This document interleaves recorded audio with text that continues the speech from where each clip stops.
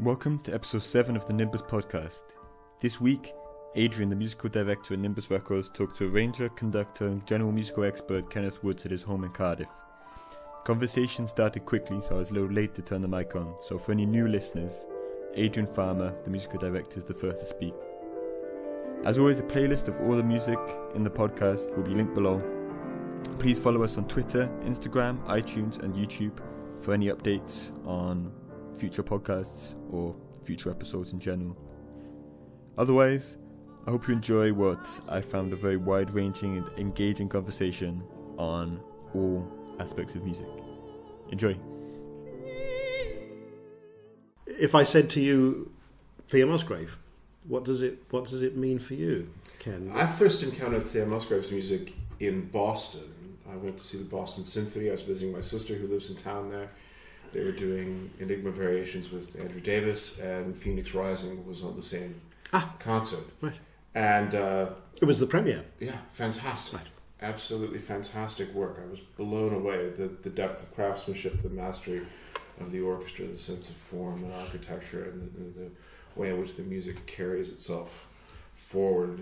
And, her language is very compelling. It's quite a broad, eclectic language, but somehow there's an inner sense of harmonic purpose to it, which carries it forward really compellingly. And then very early on, when I joined the English String Orchestra, one of the first projects we did was something called Wall of Water, which led to our first recording with me for NIMBUS Alliance, with Deborah Pritchard's concerto of the same name.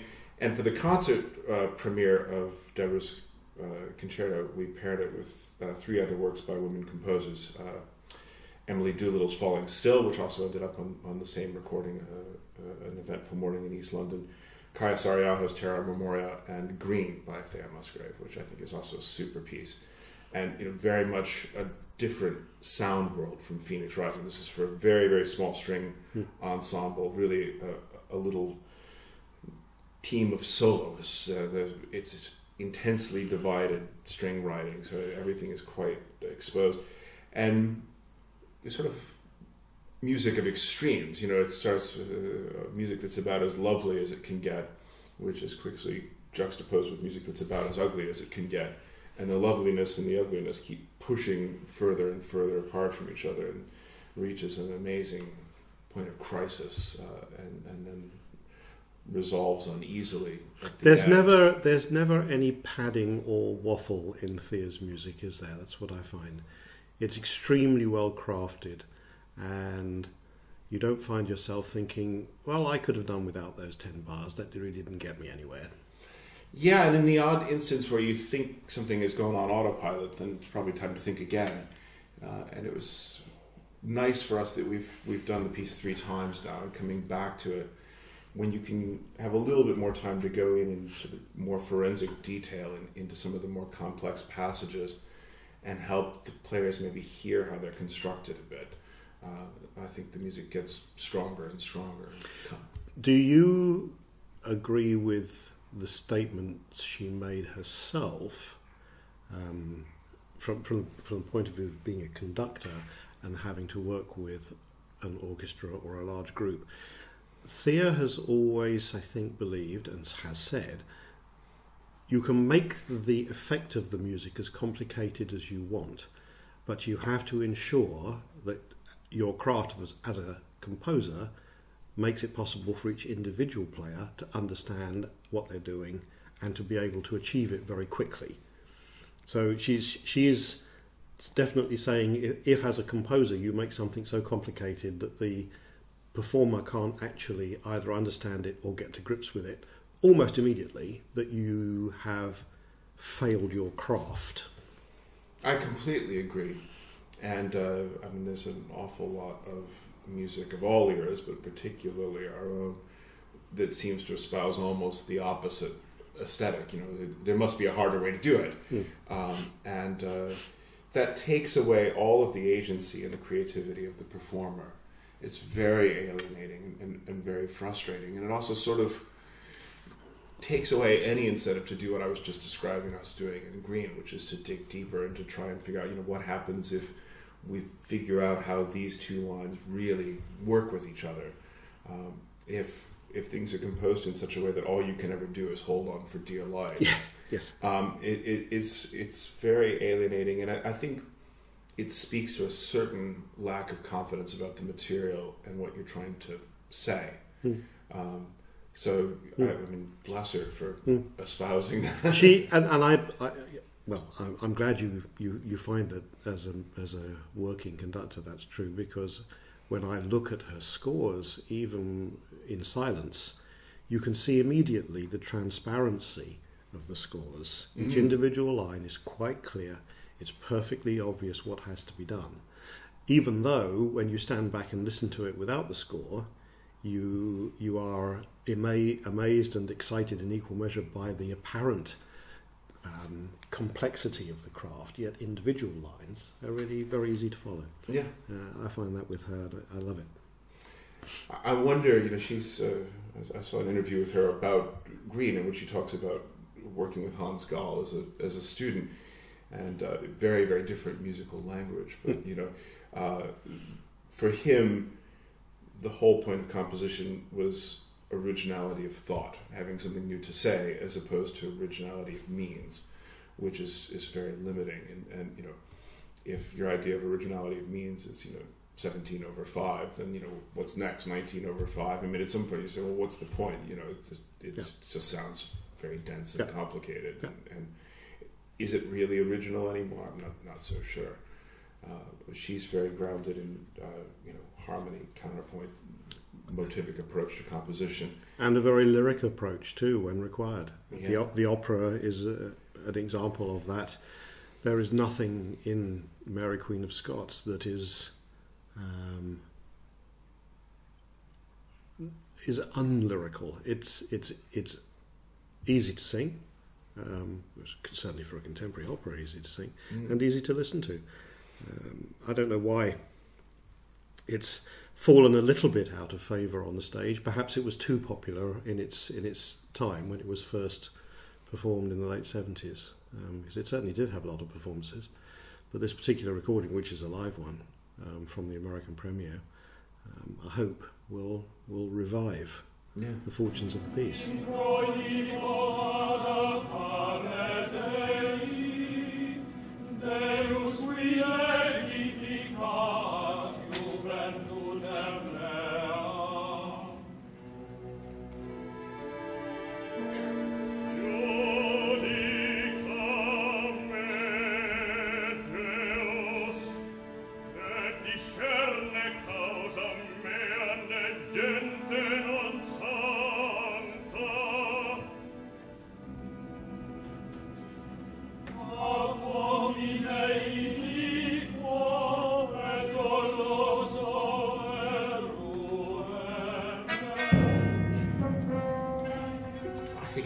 Fortuitous moment. I mean, she's having a moment, which is great and wonderful to see some very richly deserved recognition for a prolific life as a composer. And I think the piece is very compelling and effective bit of theater. And that's what opera companies need. So hopefully, having it available will help generate the audience that companies need in order to have the confidence to program these things. Just going a little bit to the side, I wonder if a British observer has a different view to an American observer, if I can call you that, of why somebody like Thea would leave the UK and go to America. The general perception in this country has always been that the 60s and 70s became a bad time for native composers in this country, because the BBC, as the establishment figure in classical music, turned away from what it saw as a British pastoral tradition and wanted to bring in more mainstream European energy. So the successors of Vaughan Williams were abandoned for the avant-garde of Stockhausen and Henzer and so on, and that a number of British composers found that was too difficult to live with and decamped. Not only British composers, but you think of Goldschmidt, Gall, I mean, any number of Welles, these emigre composers who were steeped in the Central European tradition, embodied it. They were the last representatives of it, and at the ends of their careers, they were struggling to find performances of their music. And that wasn't true in the 40s and 50s when they first came here. They were immediately integrated into musical life, and their music was played on the BBC and played by the major orchestras. Right. So it wasn't. Yes, what you're saying is quite true. Actually, it wasn't just the native British people who found it difficult in the 60s and 70s. It was the people who were part of any of the long-established traditions, whether they be French or German or British, who found in the UK some rather shifting sands of wanting more experimental. And nothing wrong with experimental music. And, at least the BBC as an institution always had the resources to give new and challenging music a chance to be played to a higher standard, which is a good thing. But what you don't want is a sort of monoculture where only one language is allowed, or only one style of music is heard. And I think it did a lot of damage for audiences because on the one hand, there was this sort of message going out to listeners saying, if you come to the Mahler, you'll really enjoy this new piece, knowing that they wouldn't, because the aesthetic is totally different. And, the aesthetic might be appealing to someone who is more of a sort of ensemble intercontemporain kind of listener than a Mahler fan. And it's that kind of dishonesty is quickly seen through by audiences. And do you imagine that the attractiveness of America was simply that approach to a monoculture, which is possible in a country like the UK where the BBC is so dominant, or were dominant, was simply not possible in America? You didn't have to be pigeonholed in America. Is that why it was an attractive place to go?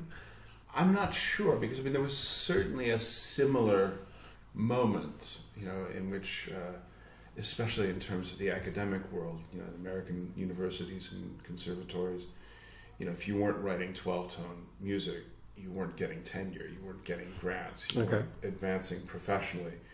That said, there's a lot of ways to make a career in a big country. And I think she did it largely outside the academy as just a working professional composer.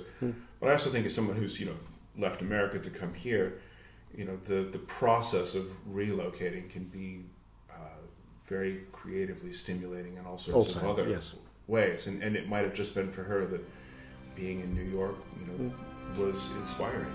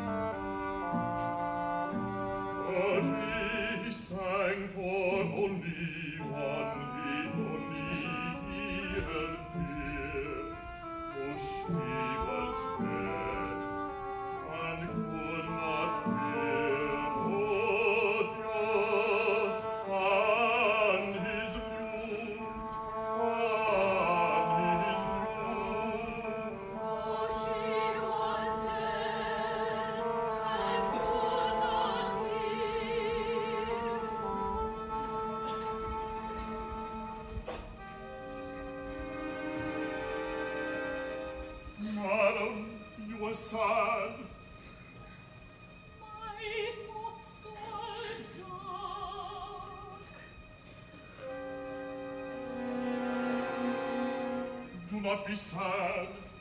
Can we not cheer you?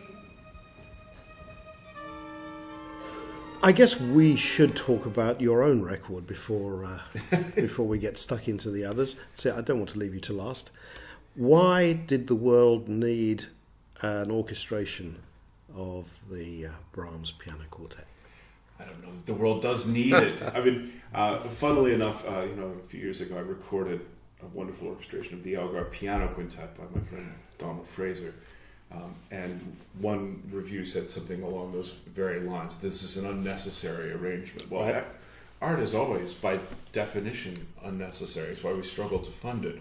But it's also necessary, and it's hard to explain why it is. But, we feel when there's an absence of it in our lives, and somehow the little voice that says create is one that you ignore at your own peril. And for me, the idea for the arrangement came very spontaneously. It's not something I'd ever considered doing. As I mentioned in the liner notes for the CD, I was actually coaching the piece with a group of musicians in Italy, and the pianist was playing the beginning of the piece in a kind of rather over-earnest and wooden manner, and I said, you've got to have a poetic concept. Imagine it's a quartet of hunting horns. And I thought, that would actually sound rather good. And then as the coaching session went on, it was almost as if someone had hit play on a recording, and an orchestral version of the piece started making itself up in my head. And over time I just thought, well, this would be a really interesting thing to attempt to do. I can remember when I was at Indiana University in the 1980s talking to a friend of mine who's now a very, very eminent American composer who I will do the great favor of not naming. And he said, as only a 19-year-old composer can say, oh, Brahms was a terrible orchestrator. No one would orchestrate like that anymore. We know so much more about the orchestra. But I found working on this project something that I already knew, which is that he was an absolute genius orchestrator. And to try and understand what in his language is about putting forward the material in the clearest way, and what is about coloring the material in the most attractive way, is not at all obvious. And you can be too opulent, you can be too earnest, you can be too square. It's finding that balance, because he is a very romantic composer and a very classical composer. Yes, the orchestration is interesting, and I think you've done a really extremely idiomatic job. I don't know whether idiomatic was what you were after, but it doesn't sound to me respectful, but it certainly sounds the way Brahms might quite believably have done it. Well, that was the goal.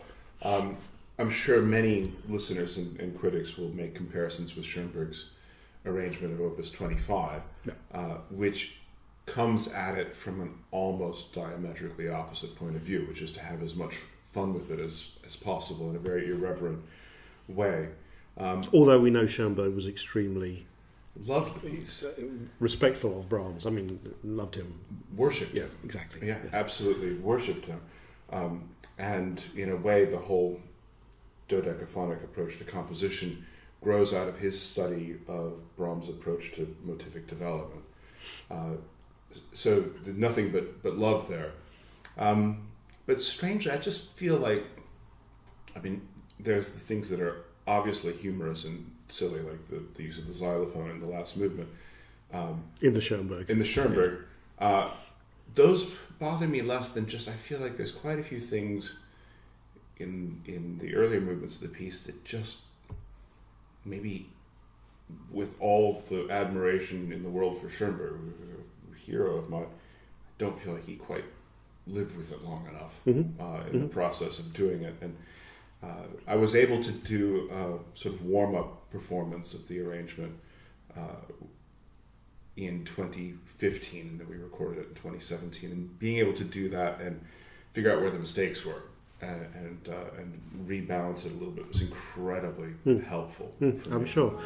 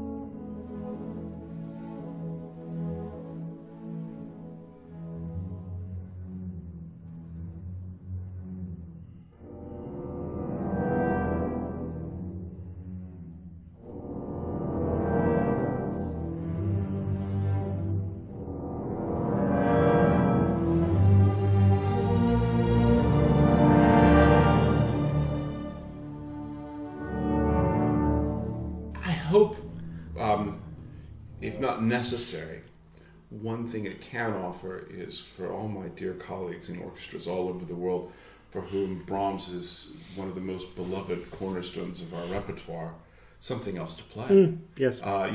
He gave us 4 of the greatest symphonies ever written. This is a work of similar scope and ambition. Absolutely. And, if that means that every once in a while, someone gets to play another 50 minutes of vintage orchestral Brahms, then I think that's a good enough reason to have done it. I agree with you. Yes, what's wrong with another piece of Brahms? Absolutely nothing. Yeah. No, very good.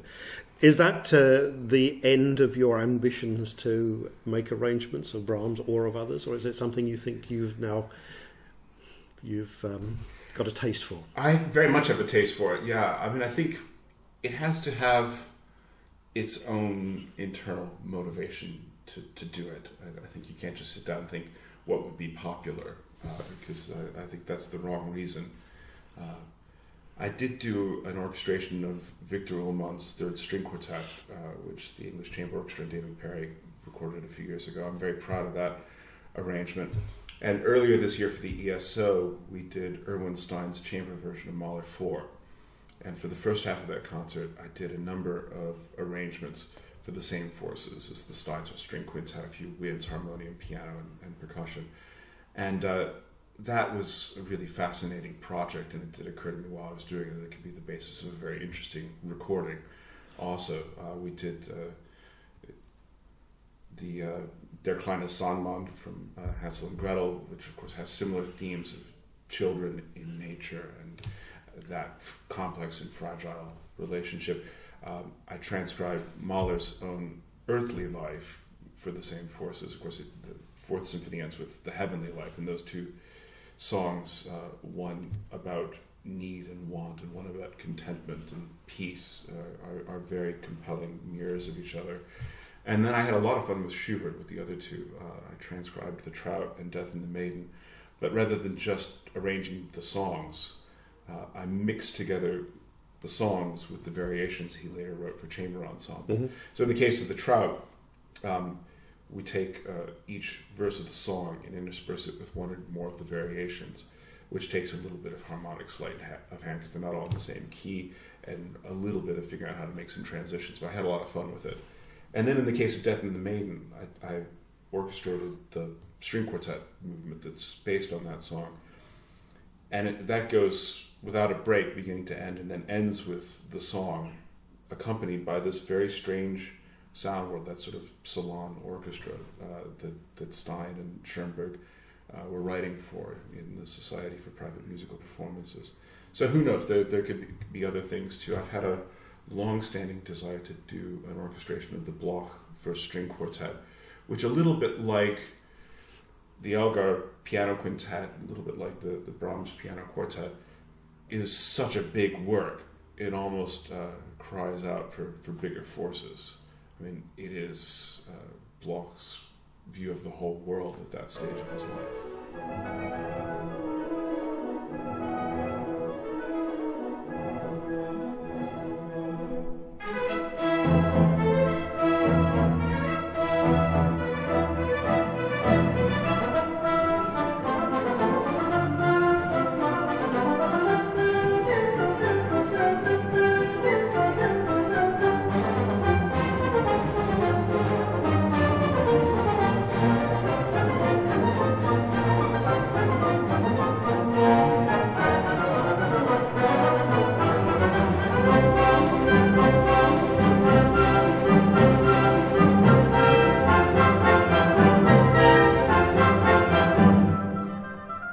I suppose Brahms leads us on to Brühl.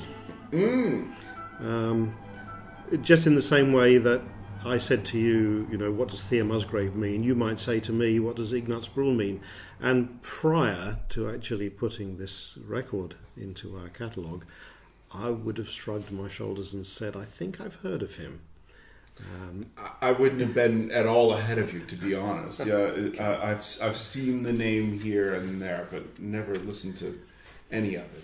How does that happen? How does somebody who was a close friend of Brahms, somebody whom Brahms admired and spent time with, how do they disappear off the musical map so completely that you and I, who between us have probably more than 100 years of listening to music, would say, I think I've read the name? Yeah. There's a lot from that generation. There certainly are, yes. And there's even a lot of music by composers we know much better. I mean, one of the comparisons that came to mind listening to the Brühl was Max Bruch, who wrote 3 real cornerstone, super famous works: the First Fiddle Concerto, the Scottish Fantasy, and the Kol Nidre. But there's an enormous amount of other really fine music that's completely forgotten. But other composers of that generation, like Robert Kahn, completely forgotten and overlooked. Is it nature finding an appropriate level? In other words, are these composers who actually, for various reasons, were popular in their time and were probably good personalities, but whose music ultimately is worthless, and therefore nature has said, well, we're not going to let that one survive? Or is it our fault that concert promoters are not inclined to program things that are not well known, and that of course feeds on itself like a computer algorithm? You spiral into insignificance. Can we say that Brühl is not interesting? Would that be fair? Is that accurate? I don't think we can say one way or the other until the music gets more performances, because it's very hard, even for professional musicians, I think, to differentiate between inadequate music and inadequate performances.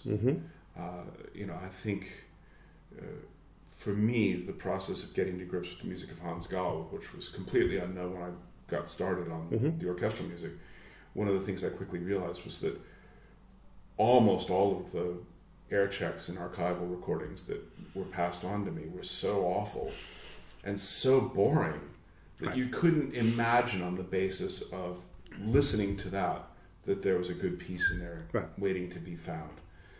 I really liked the violin concerto on this. I think that's a really strong piece, and I think one of the reasons that it may have jumped out at me more strongly than some of the other works is just that the solo part's really beautifully and imaginatively played.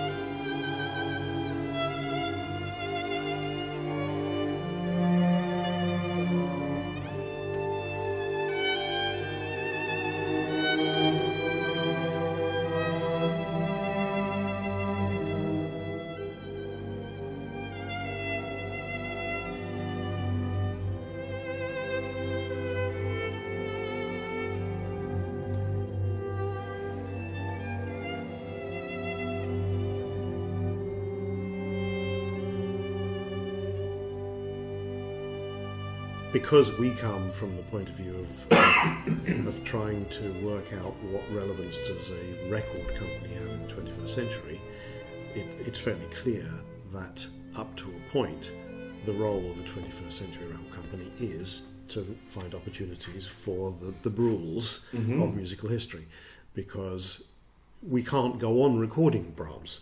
Yeah. It's just not possible. Oh, we can do it, but it's just throwing money at a wall, because nobody needs any more Brahms in general. And so it's interesting as we move into this position of saying, well, who else was, if you like, the second 11 or even the third 11 that forms the pyramid over which Brahms clearly stands as the dominant force?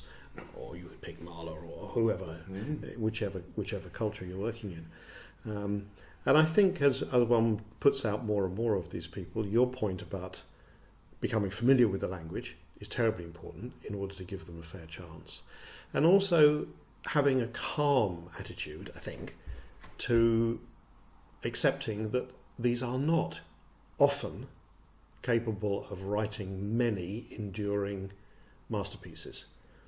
You like the violin concerto on this Bruhl record, so do I. Some of the other works are simply pleasant and well crafted. They're not great. Yeah. And one has to be calm and relaxed about that.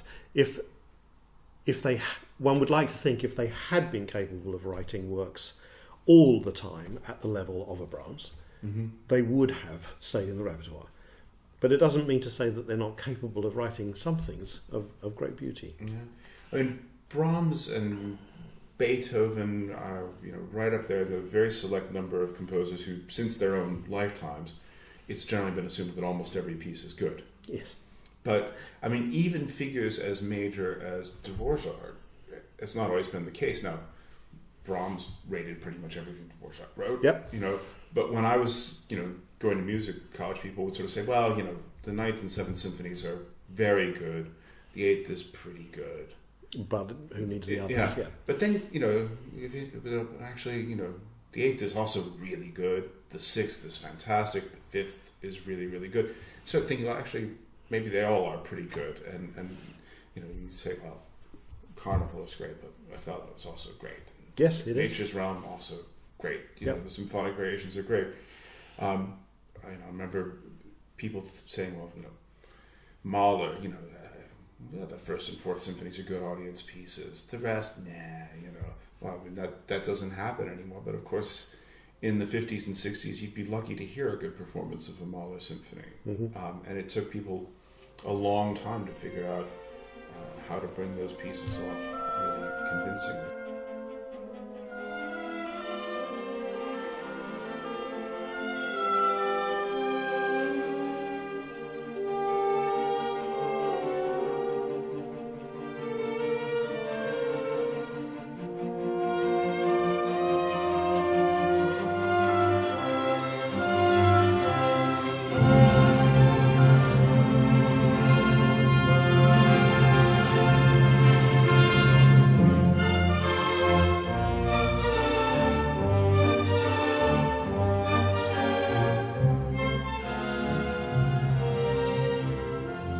But then there'll also be, composers like Victor Ullmann, who you've got coming out this month, who I think is a really, really major composer.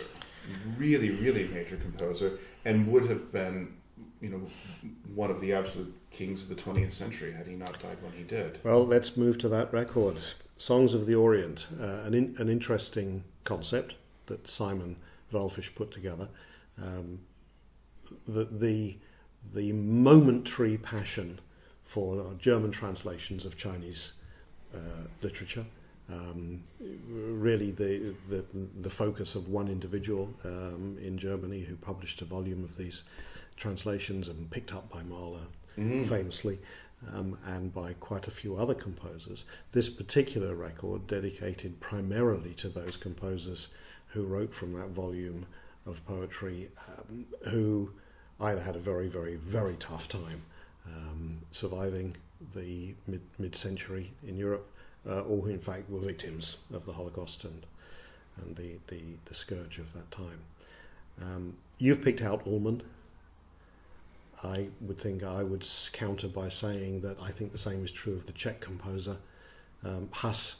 I think Pavel Huss, a completely unequivocally a genius. And what we can talk about them as individuals in a moment, which of course we should do, because it's not fair to bracket them all as Holocaust composers or whatever crude appellation that one might put on this record. And in fact, Simon was very insistent that we shouldn't attempt to market or sell or promote this record with that as a primary objective. No. All of these composers were entirely their own people, living their own culture, happened to be caught up in that moment. But what would European musical history have been like if the Husses and the Ullmans had continued on their trajectory and had become the dominant next generation, following on from Strauss and so on. We'd have been in a quite different place now, I think. Well, I think the Central European tradition basically ended. Yes, it did. With the Second World War. Yes, it did. And I don't think it would have No. had these composers survived or stayed in place And nurtured if through Gall it. had stayed where he was Yeah. in Austria, which, Hindemith, Yes. another one, Krennig, all the emigre composers who paid a terrible creative price for trying to relocate and stay close to whatever inner spring fed them after they moved. And Schoenberg's music changed a lot after he came to America. It's a huge, huge cultural loss. And I mean, thank goodness that over the last 30 years or so, thanks to the Entente de Musique series that Decca did, thanks to discs like this, at least we're starting to realize actually that not all is lost. A lot of this music does survive and really does show that these were incredible voices going in really interesting directions, and in a way all dealing with this sort of fundamental creative crisis that dominated the 20th century, which was once the atomic musical bomb of Schoenberg and Stravinsky went off, and you had this huge explosion of potentialities of what music can be, that composers like Ullmann and Haas, a generation later, were beginning to bring those innovations to assimilate, yes, to assimilate them and to reconcile them with the tradition of Strauss and Mahler, in a way that I think is really successful. From incredibly exactly right. If you hadn't finished that sentence with "from the audience's point of view," I would have done it for you. Alles Mädchen, heckenblass entlaubt. Sie steht am Weg, ich gehe weit vorbei. So stehen sie alle, Reih an Reih und Haupt an Haupt.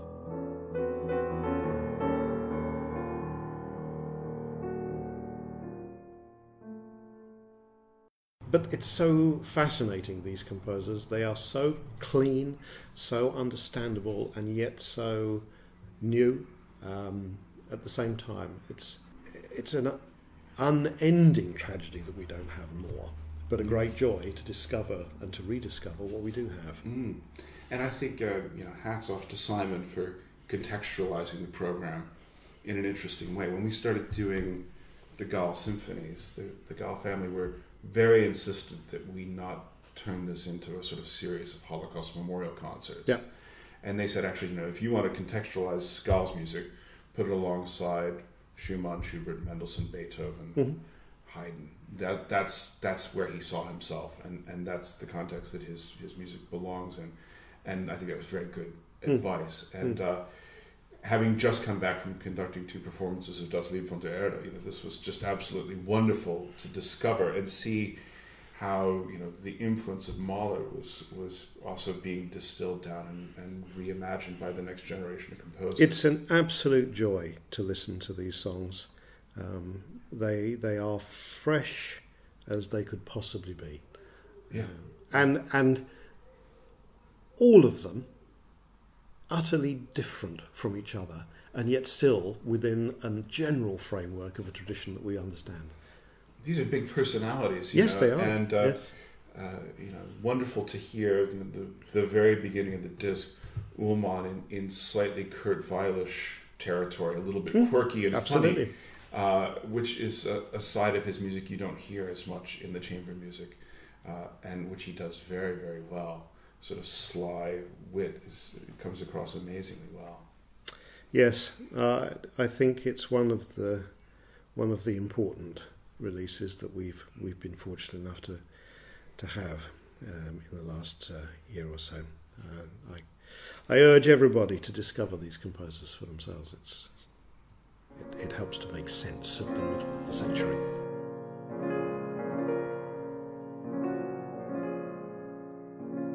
Drei Prinzessinnen im Lande Süd standen an dem weißen Rand des Meers, sahen aus nach einem flinken Fahrzeug, das sie in die Ferne führen sollte, zu den Ufern, wo die Freiheit wohnt.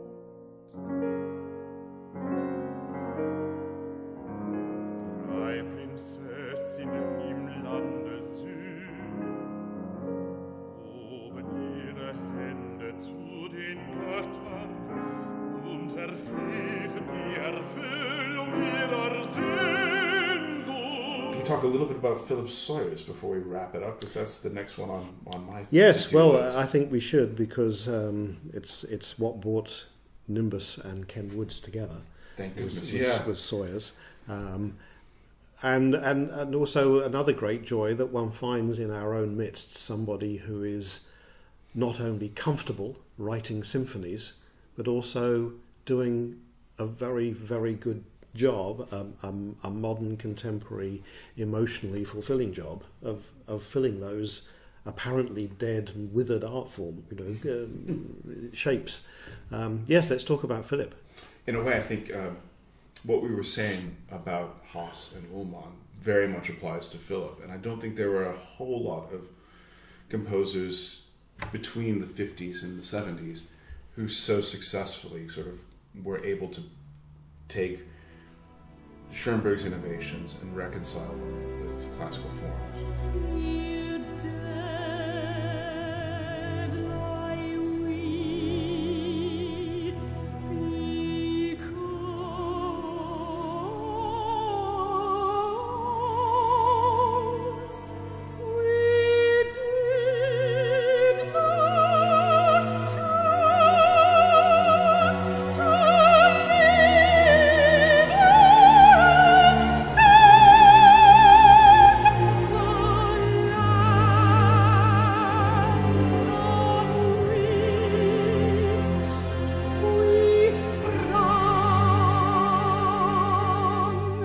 Philip has this knack for using a huge breadth of languages in a way that's really coherent.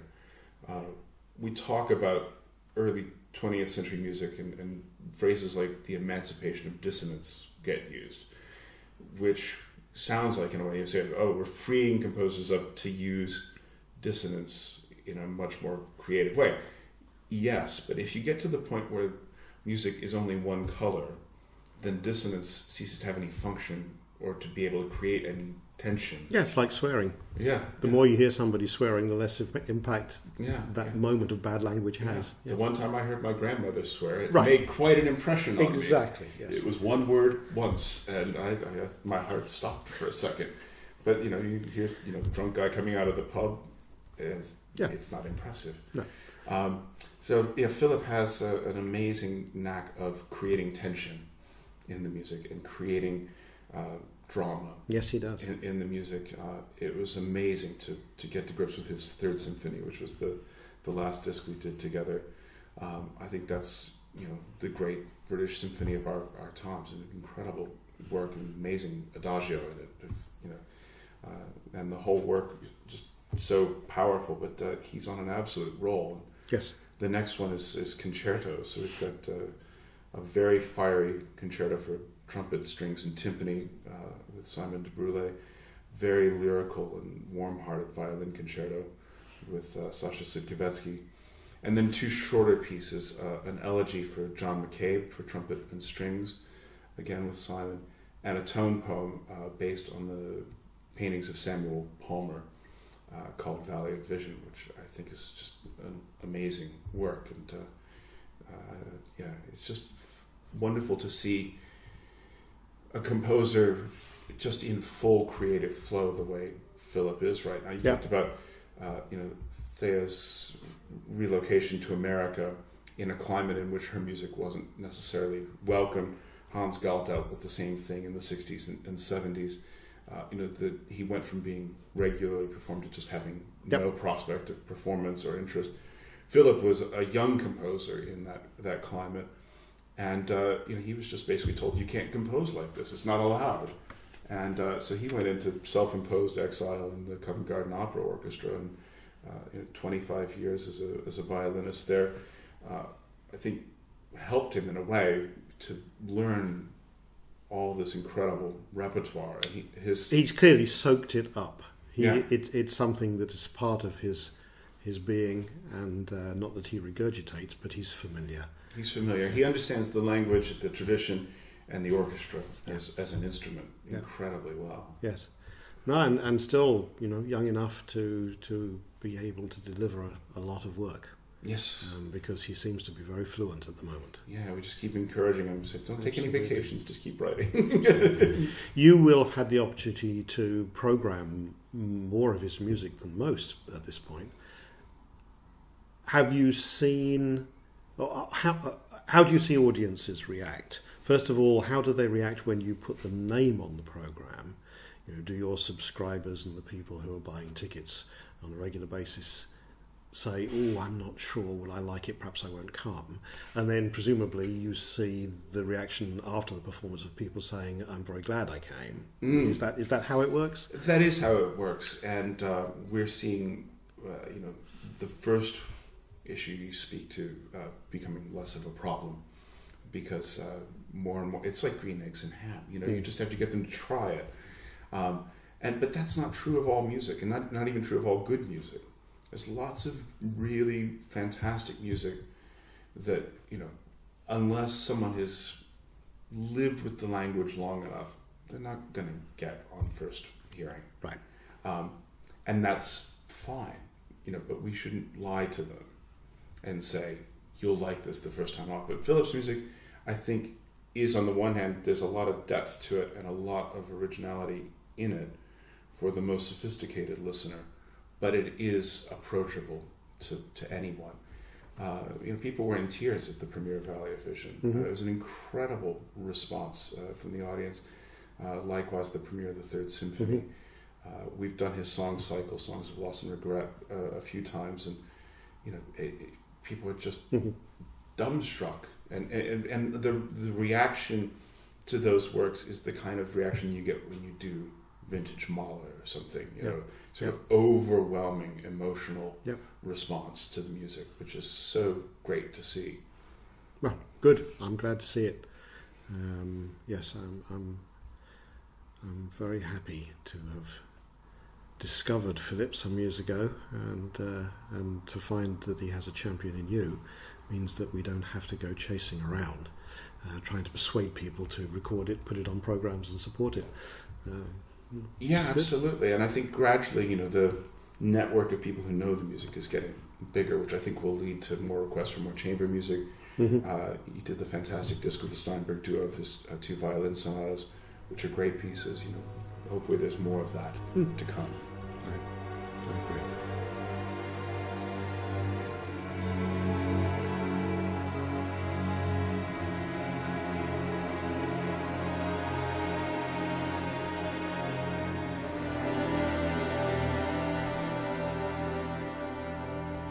Ken, thank you very much for the coffee, for the podcast, for allowing me to play with the dog. And I guess I'll be seeing you fairly soon, both with the new recording projects that you're going to bring to us, and also some other things that we're working on. Sounds great. Thanks, Adrian.